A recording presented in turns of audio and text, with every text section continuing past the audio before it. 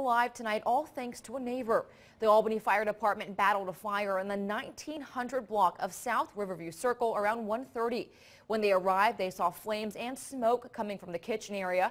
Fire officials say 3 children were inside that home and were being watched by an aunt. Their aunt went down the street for a moment while a 15-year-old was making food on the stove. That 15-year-old went to check on another child and went back to the kitchen. That's when he saw the fire. He grabbed a 1-year-old and ran out of the house, but forgot there was still a 3-year-old inside. When they pulled him out, I gave him CPR. They laid him right there. I gave him CPR. My daughter was pressing on his chest, and he started back breathing again. Thank God he's all right, but other than that, it was like a lost cause, but thank God everybody's all right. The 3-year-old was taken to Phoebe for treatment.